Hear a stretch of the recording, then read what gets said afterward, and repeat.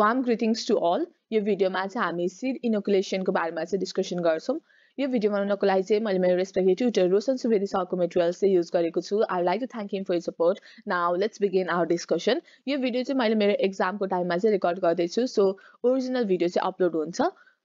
बिचमा कहीं कतै अर्केको पोर्सन छ भने चाहिँ त्यो चाहिँ भिडियोमा हुनेछ. त्यसलाई चाहिँ इग्नोर गर्नु होला है त. Seed inoculation को कुरा गर्दाखेरि चाहिँ the products containing rhizobium bacteria are called nitrogen inoculants भन्छ है. त्यस्तो प्रोडक्ट्स जोसँग चाहिँ rhizobium bacteria चाहिँ प्रेजेन्ट हुन्छ त्यसलाई चाहिँ हामीले nitrogen inoculants भन्छौं. The inoculation is the process of introducing the appropriate rhizobium bacteria to the soil in numbers sufficient to ensure successful nodulation भनेको छ है. Inoculation भनेको चाहिँ the process of introducing the appropriate bacteria to the soil in numbers sufficient to ensure successful nodulation भनेको छ है. Inoculation भनेको चाहिँ हामीले सोइलमा चाहिँ appropriate rhizobium bacteria लाई चाहिँ इन्ट्रोड्युस गर्ने ताकि त्यो प्लान्टमा चाहिँ सक्सेसफुली नोडुलेसन चाहिँ होस् भनेर है. This is done by coating the seed with a liquid. हामीले चाहिँ सीडलाई चाहिँ लिक्विडले कोट गरेर गर्न सक्छौं अथवा peat based powder inoculant use गरेर गर्न सक्छौं or by treating the soil with a granular or liquid inoculant है. हामीले सोइललाई चाहिँ granular or liquid inoculant ले ट्रिट गरेर अथवा peat based powder inoculant ले ट्रिट गरेर त्यसैगरी हामीले सीडलाई चाहिँ लिक्विडले ट्रिट गरेर चाहिँ इनोकुलेसन चाहिँ गर्न सक्छौं. Rhizobium bacteria are not very mobile in the soil and thus the inoculant must come in contact with the developing seedling for the infection of the root hairs to occur भनेको छ है. Rhizobium bacteria चाहिँ सोइलमा खासै mobile हुँदैन. त्यही भएर चाहिँ हामीले चाहिँ the inoculant must come in contact with the developing seedling for infection of the root hairs to occur भनेको छैन. Rhizobium bacteria त्यति धेरै चाहिँ सोइलमा मोबाइल नभएको कारणले चाहिँ हामीले चाहिँ इनोकुलेन्ट हाल्यो भने चाहिँ राइजोबियम ब्याक्टेरिया त रुट्स नजिकै हुने भयो जसले गर्दाखेरि चाहिँ त्यो ब्याक्टेरियाहरु चाहिँ सिडलिङ नजिकै आएर चाहिँ त्यो रुटलाई चाहिँ इन्फेक्ट गरेर चाहिँ रुट हेयर्सलाई चाहिँ कल गर्न सकोस् है. त्यही भनेको specific pulse crops require specific rhizobium species for nodulation. For example, rhizobium species capable of nodulation in lentil and chickpea is not capable of nodulation in lentil and pea crops is not capable of nodulation in chickpea भनेको छैन. हरेक specific pulse क्रपको लागि चाहिँ specific rhizobium spaces चाहिँ चाहिन्छ है. जुन rhizobium स्पेसिसले चाहिँ लेन्टिल र पी क्रप्सलाई चाहिँ नोडुलेसन गराउँछ त्यो राइजोबियम स्पेसिसले चाहिँ चिकपीको केसमा चाहिँ नोडुलेसन चाहिँ गराउँदैन है. So rhizobium is specific for specific pulse crops है त. सो हेरौं राइजोबियम लेगुमिनोसारम चाहिँ पी, लाथाइरस, ब्रिसिया, लेन्टिलको लागि युज हुन्छ.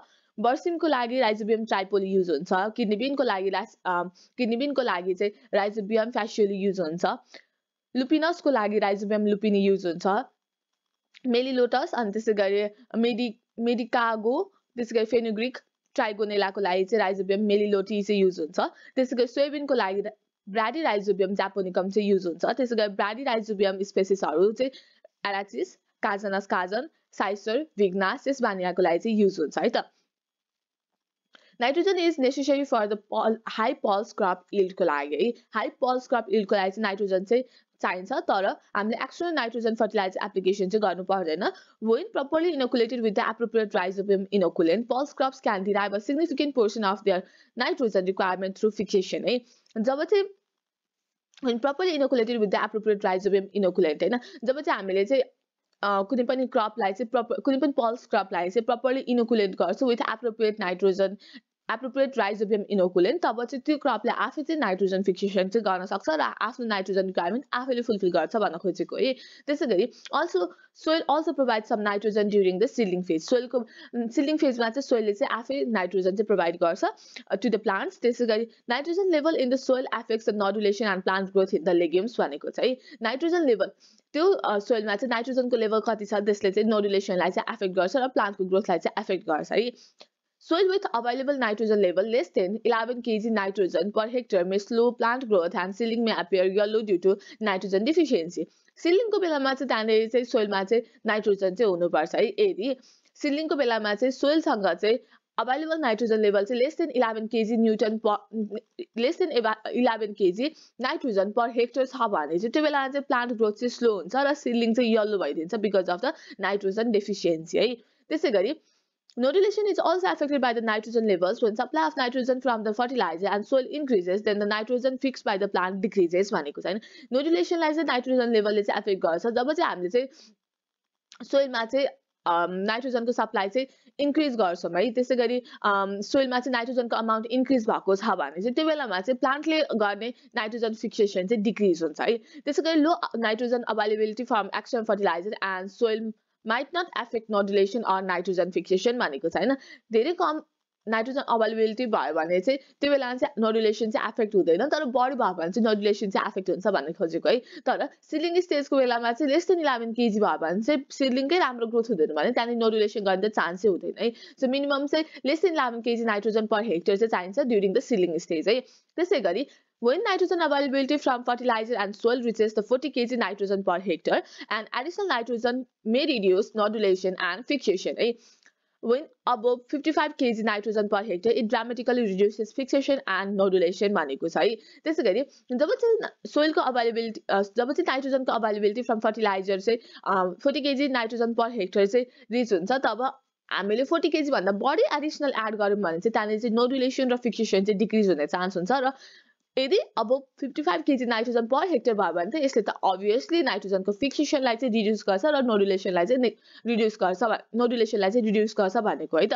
मेथड अफ सिड इनोकुलेसनको कुरा गर्दाखेरि चाहिँ फर्स्टमा चाहिँ हामीले वाटर चाहिँ लिने एउटा सर्टेन कन्टेनरमा, त्यस पछाडि चाहिँ हामीले 50 ग्राम जागेरी है, 50 ग्राम जागेरी भनेको चाहिँ सक्खर है, सक्खर अथवा गुड, त्यो चाहिँ हामीले चाहिँ त्यो वाटरमा चाहिँ सर्टेन अमाउन्ट अफ वाटरमा चाहिँ बोइल गर्ने, कति मिनटको लागि 15 मिनटसम्म चाहिँ बोइल गर्ने, त्यसपछि कुल हुन दिने। त्यस पछाडि त्यो चाहिँ स्टिकर टाइपको सल्युसन चाहिँ चिपचिप टाइपको सल्युसन चाहिँ बन्छ है। त्यसपछि चाहिँ हामीले चाहिँ के गर्ने भन्दाखेरि राइजोबियल कल्चर गर्ने, मिक्स प्रपरली भनेको छ है। मिक्स 200 ग्राम इनोकुलेन्ट अनि इन 200 ml जागेरी सोल्युसन है। 200 ml जागेरी सोल्युसनमा चाहिँ हामीले 200 ग्राम अफ इनोकुलेन्ट चाहिँ मिक्स गर्छौँ। त्यसलाई चाहिँ अनि मजाले मिक्स गरिसके पछाडि चाहिँ त्यो चाहिँ हाम्रो इनोकुलम स्लरी बन्छ। इनोकुलम स्लरी बनिसके पछाडि चाहिँ हामीले 1 kg सिड्स चाहिँ त्यो इनोकुलम स्लरीमा चाहिँ एड गर्छौँ। एड सिड्स मिक्स प्रपरली, त्यो सिड्सलाई चाहिँ हामीले मजाले मिक्स गर्छौँ। त्यस पछाडि सिड्सलाई चाहिँ ड्राईमा चाहिँ सिड्सलाई चाहिँ हामीले सेडमा चाहिँ राख्छौँ टु ड्राई, अनि त्यस पछाडि कभर गरिदिन्छौँ है। Seeds coated with राइजोबियल sales so it in the field. अब त्यसरी चाहिँ हामीले चाहिँ इनोकुलेटेड सिड चाहिँ प्रड्युस गऱ्यौँ। अब त्यो सिड्स कोटेड विथ राइजोबियल सेल्सलाई चाहिँ हामीले चाहिँ फिल्डमा चाहिँ सो गर्छौँ है। भेरियस टाइप्स अफ इनोकुलेसन छ, सिड एप्लिकेसनबाट गर्न सक्छौँ। सिड एप्लिकेसन चाहिँ हामीले अल क्रप्स सोन थ्रु सिड्स है, सबै क्रप्सलाई चाहिँ हामीले चाहिँ त्यस्तो सबै क्रप्स जुन चाहिँ सिड्स थ्रु चाहिँ हामीले चाहिँ फिल्डमा सो गर्न सक्छौँ, त्यस्तो क्रप्सको लागि चाहिँ हामीले सिड एप्लिकेसन गर्न सक्छौँ। यस्तो केसमा चाहिँ हाम्रो 400 ml वाटर हुन्छ र डोज चाहिँ हाम्रो 200 ग्राम बायोफर्ट हुन्छ। सो हाम्रो रेसियो चाहिँ बायोफर्टिलाइजरको रेसियो चाहिँ 200:400 भनेको 1:2 हुन्छ है। त्यसै गरी सेट ट्रिटमेन्ट हुन्छ। सेट ट्रिटमेन्ट भनेको चाहिँ हामीले sets of sugar cane base of बनानाको लागि चाहिँ युज गर्छौँ। यसको केसमा चाहिँ हाम्रो डोज अथवा प्याकेट चाहिँ 1 or 2 kg हुन्छ। हामीले वाटर चाहिँ 50 or 100 लिटर्समा चाहिँ युज गर्छौँ। त्यही भएर 1:50 रेसियो बिएफ रेसियो चाहिँ हाम्रो 1:50 हुन्छ है। त्यसै गरी सिडलिङ मेथडमा चाहिँ हामीले राइस, टोमेटो, चिल्ली, क्याबेज, कालीफ्लावर र फ्लावर क्रप्सको लागि चाहिँ युज गर्छौँ है। यसको केसमा चाहिँ हाम्रो बिएफ रेसियो चाहिँ 1:10 हुन्छ। त्यसै गरी सोइल एप्लिकेसनमा चाहिँ हामीले चाहिँ सोइल एप्लिकेसनको केसमा चाहिँ सबै क्रप्सको लागि चाहिँ गर्न सक्छौँ। डोज भर्सेस प्याकेटमा चाहिँ हाम्रो 2 kg चाहिँ हाम्रो डोज हुँदो रहेछ। वाटर चाहिँ हाम्रो फर वेटिङको लागि जति चाहिन्छ त्यति हुँदो रहेछ है त। सो हाम्रो भेरियस टाइप्स अफ एप्लिकेसन भनेको चाहिँ 4 टाइप्स छ। सिड एप्लिकेसन छ, सेट ट्रिटमेन्ट छ, सिडलिङ मेथड छ र सोइल एप्लिकेसन छ है त। अब कुन बेला चाहिँ हामीले इनोकुलेसन गर्नुपर्छ, कुन बेला चाहिँ गर्नु पर्दैन भन्ने कुरा चाहिँ हामीले नोट डाउन गर्नुपर्छ। यदि लेग्युमहरू चाहिँ कहिले पनि त्यो फिल्डमा चाहिँ प्लान्ट गरेको थिएन भने इनोकुलेसन गर्नुपर्छ। यदि नोडुलेसन गुड छैन भने त्यो फिल्डमा हामीले इनोकुलेसन गर्नुपर्छ। र यदि हामीले चाहिँ फर्स्ट टाइम चाहिँ त्यो ल्यान्डमा चाहिँ कुनै पनि प्लान्ट, कुनै पनि पल्स क्रप चाहिँ हामीले कल्टिभेट गर्दैछौँ, एबेन्डन ल्यान्ड हो भने त्यो बेला चाहिँ हामीले इनोकुलेसन गर्नुपर्छ। कुन बेला चाहिँ इनोकुलेसन गर्नु पर्दैन भन्दाखेरि त्यो फिल्डमा चाहिँ रेगुलरली लेग्युम चाहिँ लगाइरहेको छ र नोडुलेसन राम्रो छ भने चाहिँ we do not need to inoculate. त्यसैगरी if the surrounding fields are planted with legumes and the नोडुलेसन is better है। यदि सराउन्डिङ फिल्डलाई चाहिँ हामीले चाहिँ लेग्युम्सले चाहिँ प्लान्ट गरेछौँ र नोडुलेसन चाहिँ राम्रो छ भने चाहिँ त्यो बेलामा चाहिँ हामीले चाहिँ सराउन्डिङ फिल्डमा चाहिँ हामीले लेग्युम्स लगाएको छौँ र त्यो सराउन्डिङ फिल्डमा चाहिँ नोडुलेसन चाहिँ राम्रो छ, म चाहिँ फर्स्ट टाइम चाहिँ मेरो फिल्डमा चाहिँ लेग्युम्स लगाउँदैछु भने चाहिँ अभियसली त्यहाँनिर चाहिँ इनोकुलेसन गर्नु पर्दैन, किनभने सराउन्डिङमा राइजोबियम ब्याक्टेरिया छ भने मेरो फिल्डमा पनि त अभियसली राइजोबियम ब्याक्टेरिया हुन्छ। सो त्यो कन्डिसनमा चाहिँ हामीले चाहिँ इनोकुलेसन चाहिँ गर्नु पर्दैन है। त्यसै गरी एडभान्टेजेस एन्ड डिसएडभान्टेजेस अफ इनोकुलेसनको कुरा गर्दाखेरि biofertilisers mix atmospheric nitrogen in the soil and root nodules of legume crops and make it available to the plant भनेको छ है। बायोफर्टिलाइजरले चाहिँ एटमोस्फेरिक नाइट्रोजनलाई चाहिँ फिक्स गर्छ इन द सोइल, अनि त्यसै गरी through symbiotic nitrogen fixation by root nodules of legume crops र त्यो प्लान्टलाई चाहिँ नाइट्रोजन चाहिँ अभाइलेबल गराइदिन्छ है. This solubilize the insoluble forms of the phosphates like tricalcium, iron and ammonium phosphates into available form है. यो बायोफर्टिलाइजर्सहरूले चाहिँ फोस्फेट्सहरूलाई सोलुबलाइज गरिदिन्छ. त्यसै गरी iron, aluminium फोस्फेट्स okay इन्सोलुबल form of फोस्फेटलाई चाहिँ सोलुबलाइज गर्छ. जस्तै ट्राइक्याल्सियम भयो, आइरन भयो, अल्मुनियम फोस्फेट्सहरूलाई चाहिँ अभाइलेबल फर्ममा चाहिँ लगिदिन्छ है. They produce the hormones and एन्टिमेटाबोलाइट्स which promote the root growth भनेको चाहिँ तिनीहरूले चाहिँ हर्मोन्स र एन्टिमेटाबोलाइट्सहरू चाहिँ प्रोड्युस गर्छ जसले चाहिँ रुट ग्रोथलाई चाहिँ प्रमोट गर्छ. Similarly they decompose the organic matter and help in mineralization in the soil. Organic matter लाई decompose गर्छ र mineralization मा चाहिँ help गर्छ. When applied to seed, biofertilizers increase the availability of the nutrients and improve the yield by 10 to 25% without adversely affecting the soil and environment भनेको छैन. जब चाहिँ हामीले चाहिँ seedलाई चाहिँ seedमा चाहिँ apply गर्छौं, biofertilizers ले चाहिँ availability of the nutrients र yield लाई चाहिँ improve गर्छ by 10 to 25% र कुनै पनि इन्भाइरोमेन्ट र सोइललाई चाहिँ एफेक्ट गर्ने काम चाहिँ गर्दैन है. त्यसैगरी provide protection against the ड्रट and some soil burn diseases है. ड्रट र सोइल बर्न डिजिजेसको अगेन्स्टमा चाहिँ प्रोटेक्सन चाहिँ प्रोभाइड गर्छ.